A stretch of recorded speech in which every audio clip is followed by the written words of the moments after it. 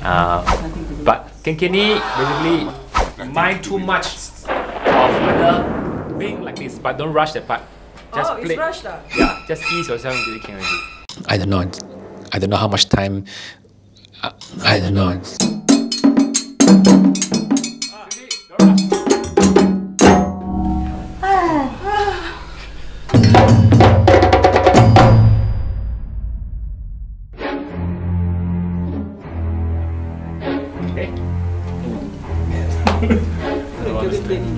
I'm going to play Kenkeni.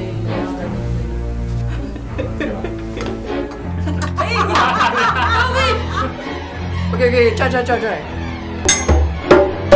Hey, I want to play Kenkeni.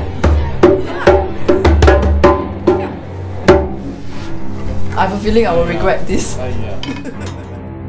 Today, in the Dununba rhythm. Nah. See, I knew it. I'll play Kenkeni. Seri kena pip pip. Come back. Very easy one, Jimmy, very easy one. Okay, tak to tak all the way first. Okay, so easy for them. For now. For now, yeah. Play lah.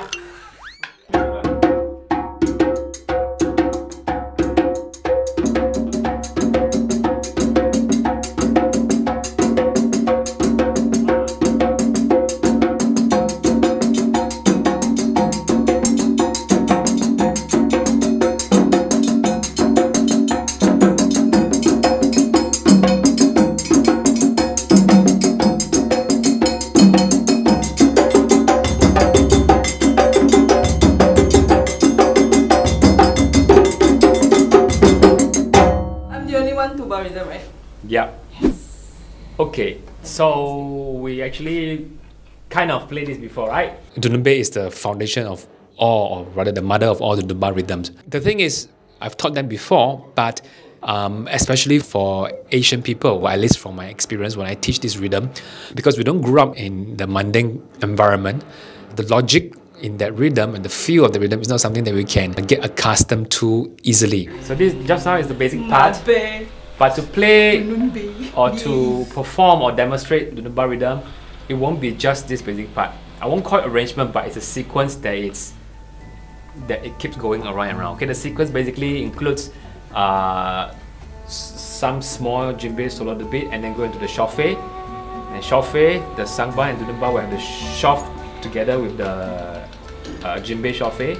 And then when the chauffe finish, Sangban, Dununba, and the lead djembe player has to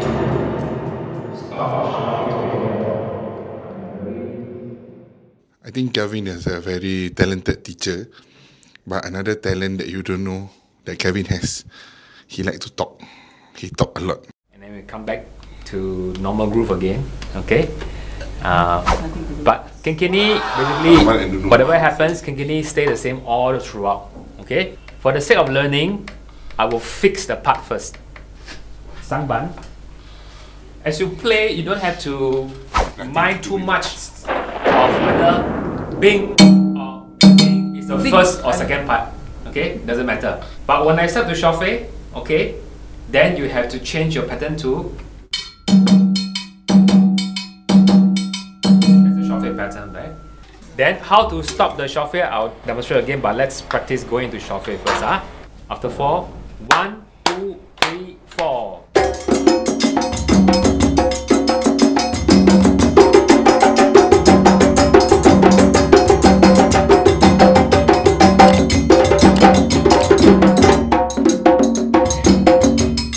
So, to end my chauffe, I'll do that karakataka kereketeke kla. When I do that part, somebody has to do something else with me. Okay, that's the signature pattern. Dununba, when I do, you carry on, stop at where you did just now. For the sake of easy to understand, let's fix for now. Chauffe is only 4 bar. Okay. That means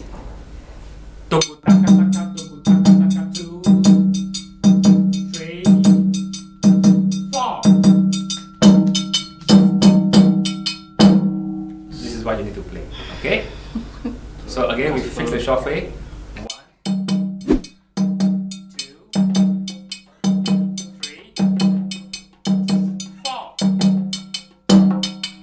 Okay, that's the end of the 4th bar. Just make sure you go, and you will end exactly with the Dununba.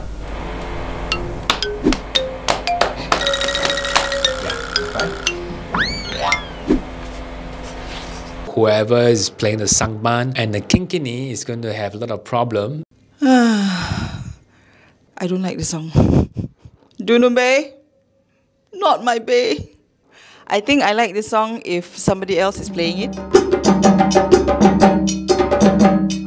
4 really what? Ready, go. Yeah, something like this, but don't rush the part. Just play. It's rushed. Yeah, just ease yourself into the king already. 1, 2, 3, 4.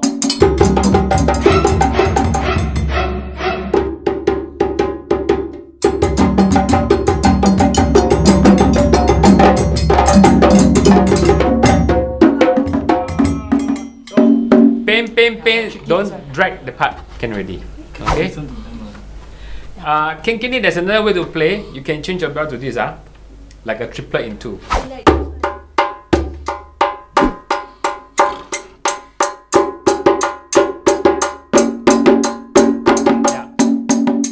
I don't know how much time I need to get them really to be familiar with this rhythm.